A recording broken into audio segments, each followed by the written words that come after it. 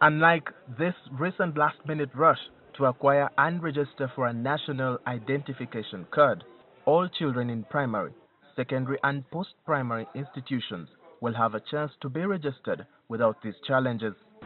The population of the country between age 5 years to age 16 years who have not been catered for in the earlier national ID registration processes, but also may have missed the chance to register and acquire birth certificates.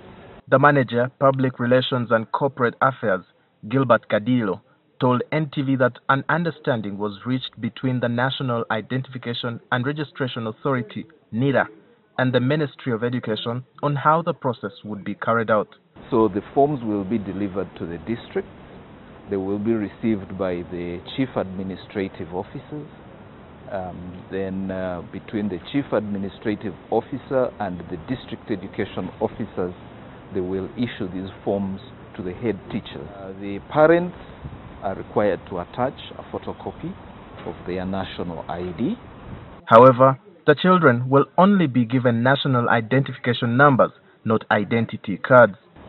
The only students who will get ID cards subsequent to this registration exercise will be those who will have clocked 16 and above. We also asked Kadilo if this wave of registration will cater for specific categories like orphans, street children and foreigners. Unfortunately, right now we don't have a dedicated plan for street children because they're on the street. Who's responsible for them?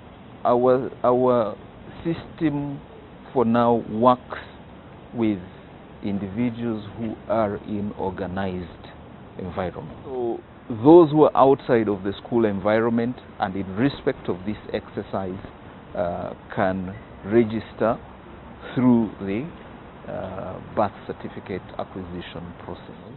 We are yet to come to a point when we can also register aliens or foreigners but who are resident. That will come at a later stage.